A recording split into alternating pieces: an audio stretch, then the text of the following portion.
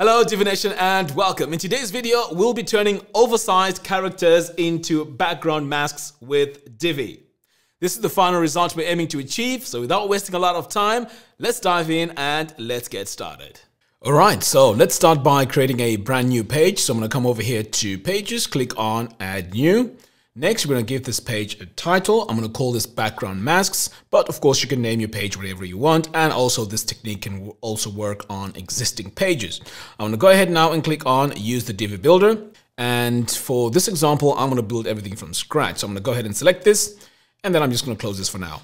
So here we need to start by adding a background color to our section. So I'm going to click here on my section settings, click on background, and then I'm going to click this plus button and add black as our background color. All right, so with that said, I'm going to come over here to design, spacing. So what we need to do now is to remove any padding from the top and the bottom. So I'm going to set this to 0. So now there's no padding both to the top and the bottom. Now we need to move to the advanced tab, and then click on visibility, and then make sure that your horizontal overflow is set to hidden, and the same applies to the vertical overflow. And then we're going to save. Next, we're going to add our row. So I'm going to come over here, click this plus button. We need a single row for this. And for now, we're not going to add anything in that row. All right, so now that we have our row, we need to go in and add a background color to our row. So I'm going to click here on this gear icon, and I need to come over here to column 1. So I'm going to click this gear icon one more time, and then we're going to add our background color by clicking this plus button. I'm going to paste my color in here. Now, if you want to use the exact same colors as I'm using throughout this tutorial, I will leave a link to the post in the show notes below. Now, the next step is to add our image. So I'm going to come over here to the third tab, click this plus button. Now, you can use pretty much any image that you want to use in this design, but I'm going to go ahead and use this one here with the mountains and this beautiful lake. I'm going to go ahead now and click Upload an Image. And then over here on the blend mode, by default, it's set to normal, but for our technique to work, it needs to be set to multiply. Now, I need to go and do some further adjustments to my row. So I'm going to click back over here, and then I'm going to come to Design, Sizing. So here we need to reduce the gutter width to 1. So first of all, you need to activate Use Gutter Width, and then just drag the slider all the way to 1. And then over here on the width, we're going to set this to 100%. And then we're also going to do the same to the maximum width as well. So that means our design is going to be edge to edge without any spaces. Now let's head over to our spacing and reduce our padding. In fact, we need to set our padding to 0 for the top and the bottom.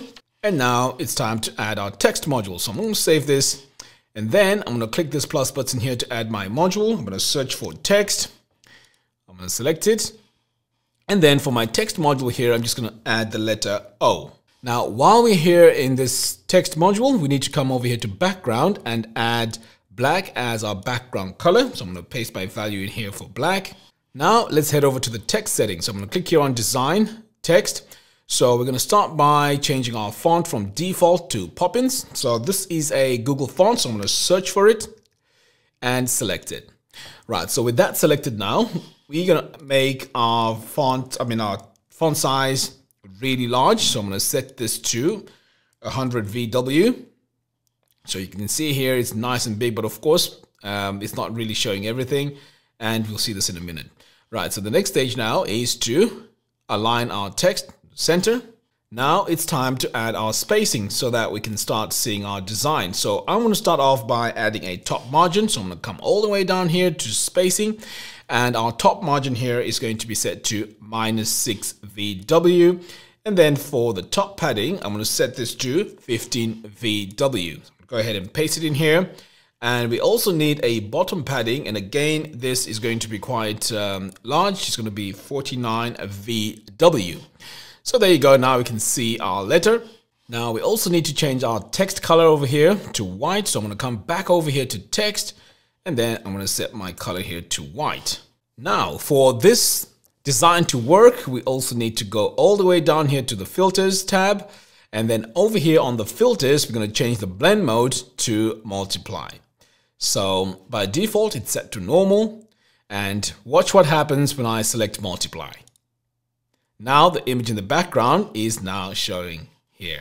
So pretty much this design here is done. I'm going to save, and then we're going to add a second row. So I'm going to come over here, click this plus button, and for this row, we're going to add a single column. So I'm going to go ahead and select that. I'll close this for now because we need to go into the row settings. So I'm going to click here and click on design. Here we need to set our gutter width one more time. So I'm going to click on sizing, use custom gutter width, and I'm going to set this to 1. Now, if I haven't mentioned this before, the gutter width pretty much just removes all the spacing between the columns. Right, so the next stage now is to make our width and our maximum width 100%, like we did before. So I'm going to go ahead and select that, set this to 100%. I'm also going to go to the spacing here and remove the padding. So I'm going to set this to 0.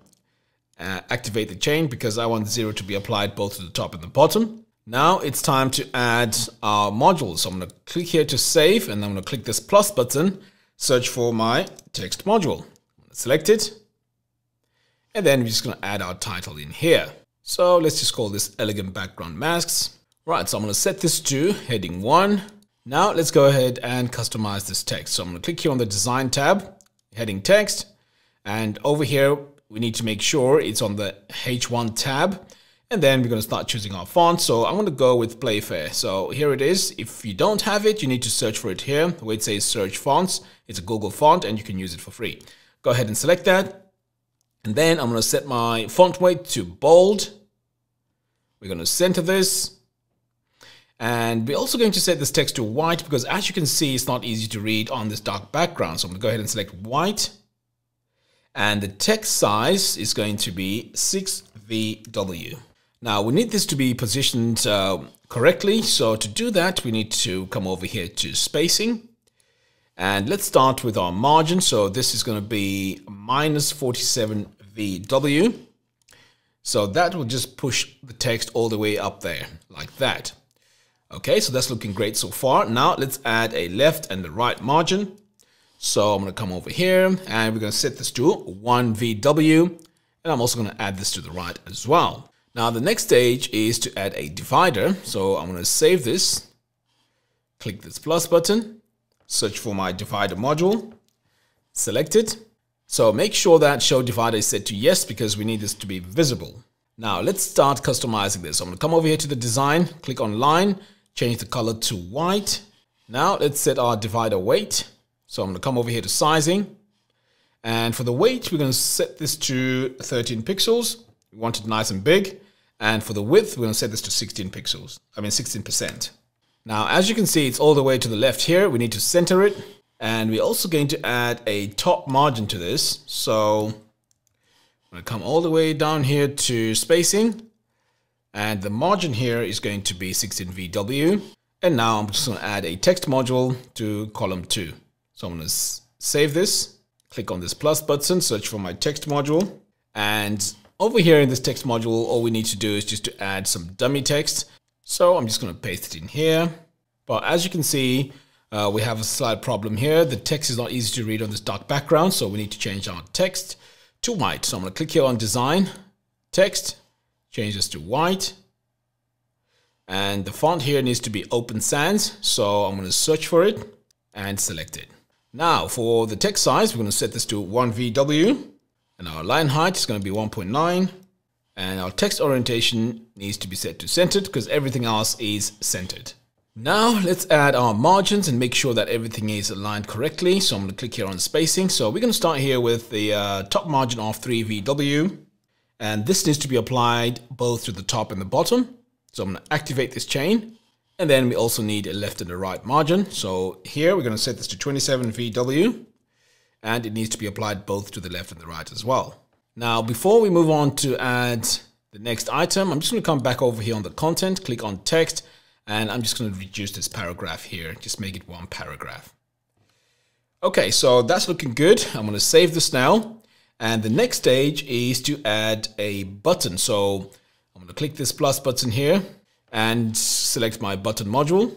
So the very first thing we're going to do is to center it because everything else is centered. So I'm going to click here on design, alignment, center. Now, if you want to customize this button and have your own design on it, you need to come over here to button and activate use custom styles for button. Now with this selected, let's go ahead and set our text color. So here, we're going to set this to white. And then we need to also set the text size. So here we're going to set this to 1VW. So it's nice and small. And then we're going to go ahead now and reduce the border radius. So I'm going to scroll down here. Set this to 0. And for the button border width, we're going to set this to 1 pixel. All right, so let's move on and make our text ultra bold. And the style needs to be uppercase. Now let's head over to the spacing. So what we need to do here is just to add a bit of margin and also padding. So let's start with the bottom margin. Let's set this to 10 VW. And for the top and bottom padding, we're going to set this to 15 pixels. So as you can see here, I'm just adjusting the size of my button here. And then we also need to go to the left and right padding. And we're going to set this to 50. So this just makes my button much bigger. So I'm going to click here on this chain icon to apply the same value to the right. And there we go. Now we have a nice big button. All right, so let's start designing example number 2. So I'm going to click here on this plus button, click on regular. So I'm just going to close this for now and go into my section settings. So I'm going to click here on this gear icon, design, spacing. So the first thing I'm going to do is to add 0 to my padding. And I'm going to apply this both to the top and the bottom. And then I'm going to come to the advanced tab, visibility, and then I'm going to set this to overflow to hidden. Okay, so this needs to be applied both to the horizontal and vertical. Now let's start with our design. So I'm going to save this, click this plus button to add our row. I'm going to add a single column first to start with. And then I'm going to go to my column 1 background color and add a color. So I'm just going to close this for now and then click here on this gear icon. Click here on this gear icon for column 1. Click on background and then I'm going to add my color. Now, as I mentioned before, if you want to use the exact same colors as I'm using throughout this tutorial, I will leave a link in the show notes below where you can follow along with the post. All right, so what we're going to do now is to click on this third icon and add our image. So I'm going to go ahead and select it and then click upload an image. Next, I'm going to come over here to my blend mode and set this to screen. And then now I'm going to go in and make some settings, my changes to my rows. So I'm going to click here on design, sizing. The first thing I want to do is to go to my gutter width and set it to 1. So first of all, activate it and then drag the slider all the way to 1. And then for our width, I'm going to set this to 100%. Same thing with our maximum width. And then I'm going to go to my spacing here and set my padding to 0, both for the top and the bottom. And then we're going to save. Next stage is to add a text module to our column. So I'm going to click this plus button, search for my text module and select it. So for this example here, I'm going to paste this following characters like that. But like I said, if you want to just copy and paste them, these characters are also on the post, which I'll link to in the show notes below. Now I'm going to come over here to background, add white as my background color. And then now let's work on our text settings. So I'm going to click here on design, text. We're going to change our text to Poppins. And we're also going to add a color to our characters here. So I'm going to click here on this eyedropper tool and paste my color just like that. Now the next stage is to make this really nice and big. So we're going to set this to 880 VW. And for the text orientation, we're going to set this to centered. Now let's head over here to spacing. And over here on spacing, we're going to add a top and bottom padding. And the value here is going to be 27.8. We're going to come over here to filters. And we're also going to come over here to the blend mode and set this to screen. And now we can see briefly that we have this image that we added to our row now showing in the background. So I'm going to save this for now, and then we're going to add the second row. So I'm going to click here on this plus button, single column, close this for now, and then I'm going to go into my row settings. So as we did before, let's work on the gutter width. So I'm going to click here on sizing, and we're going to set our gutter width here to 1. And also our width to 100% and maximum width as well. We're going to set our top and bottom padding. So I'm going to come over here to spacing and set this to 1 VW. But of course, we're going to apply this to the top and the bottom. And then we're also going to do the same for the left and the right. So I'm going to paste it over here and activate the chain as well. So we're going to save this, and then we're also going to add a text module. Search for it, select it, and in this text here, we're going to just say elegant background masks, highlight it and set it to heading 1 because we want this nice and big. So next, we're going to come over here to design, heading text, make sure this is set to pop-ins, and then we're going to center it. Now for the font weight, we're going to set this to semi-bold, and the color needs to be black. So I'm going to come over here to the eyedropper tool and just add 6 zeros for black. Now it's time to add the size, and by default, our heading text is set to 30 pixels. So let's set this to 5VW. And we also need to push this text over here to this area here. So we're going to come over here to to spacing, and add a negative margin of -38. So we're also going to add a divider here. So I'm going to click this plus button, search for my divider module and select it. So the color of my divider here needs to be set to black. So I'm going to come over here to design, line, click here and paste my value for black. Now, as we did before, we're also going to add some thickness to this. So for the weight here, we're going to set this to 13. And then here on the width, we're going to set this to 16%. And then we're going to center it.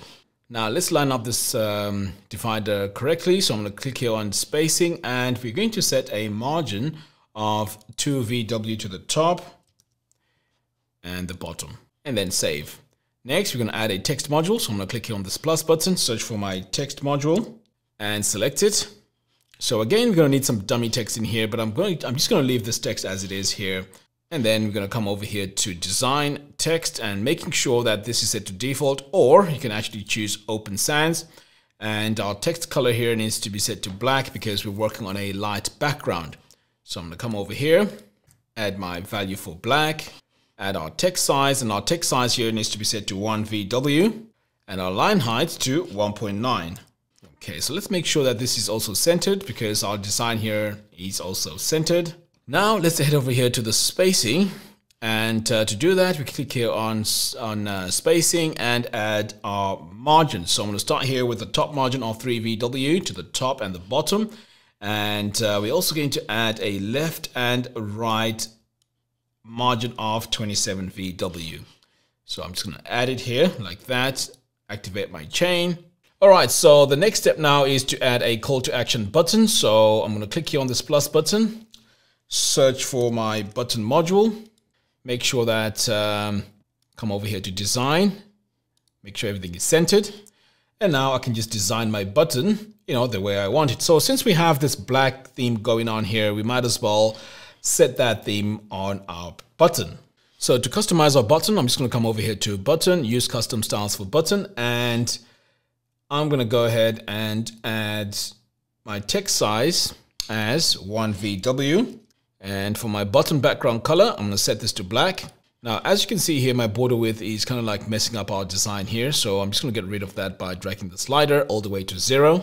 Now for the border radius, in fact, we need to change the style of this button. So let's add a border radius of 15 pixels, make our text all caps, and we're also going to make this bold. In fact, let's make it ultra bold. Now let's further customize our button by coming all the way down here to spacing. So we're going to start by adding a bottom margin of 10VW. Now let's start adding our padding. So this is going to be 15 pixels. That needs to be applied both to the top and the bottom, and then left and right. We're going to set this to 50 pixels like that. And then finally, we just need to drag this button into position and also change this color. So I'm going to go back over here to our text. In fact, you need to go to our button text and set this to white. I'm going to save this. And then I'm just going to drag this button here below our text. And pretty much this is our final design. So I'm going to publish this and exit the Visual Builder. So there you have it. Thank you all for watching. If you like this video, please give me a thumbs up and do follow us on our social media platforms. By doing so, you'll be notified every time we release new tutorials. And if you have any questions regarding this tutorial, please leave your questions in the comments box below. Until next time, thanks for watching, and I'll see you in the next video.